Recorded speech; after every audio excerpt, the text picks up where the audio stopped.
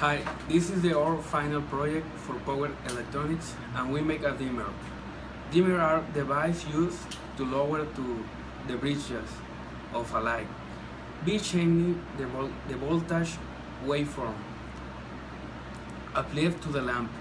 It is possible to lower the intensity of the light output. Also, variable voltage devices are used for various purposes. The term dimmer is generally reserved for use intended to the control light output from resistive incandescent halogen and more recently, compact fluorescent lights, CFLs, and lights emitting diodes LEDs. More specialized equipment is needed to dim fluorescent, mercury vapor, solid state, and other lighting. The types: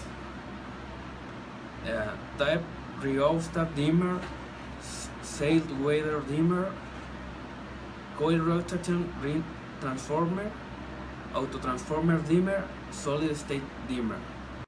Triac from the triad of alternating current is generic trademark for a three-terminal electronic component that conducts current in either direction. This formal name is bidirectional tristor or bilateral tristor.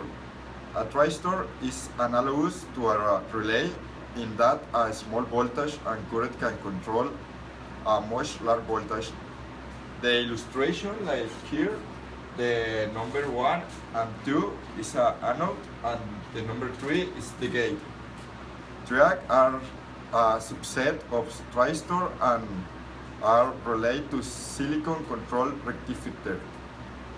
Triacs differ from SCRs in the they allow current flow in both directions, whereas an CCR can only conduct current in a single direction.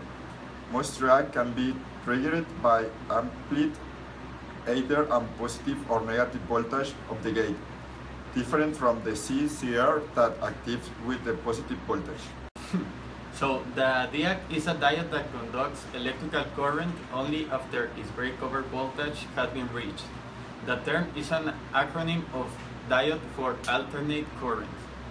When the breakdown occurs, the diode enters a region of negative dynamic resistance, leading to a decrease in the voltage drop across the diode, and usually a sharp increase in current through the diode.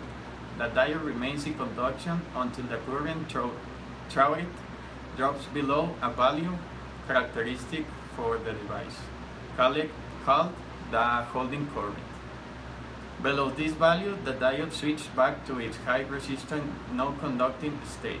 This behavior is bidirectional, meaning typically the same for both directions of current. Most diodes have a three-layer structure with breakover voltage of approximately 30 volts. Their behavior is similar to that of a neon lamp, but it can be more precisely controlled and takes place at a lower voltage.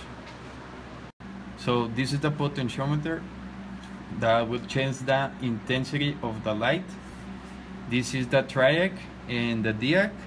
We use two resistors, one of 8.2K and another one of 10K.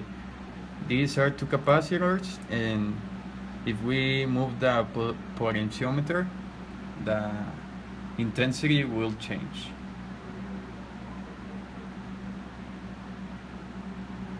And that's it.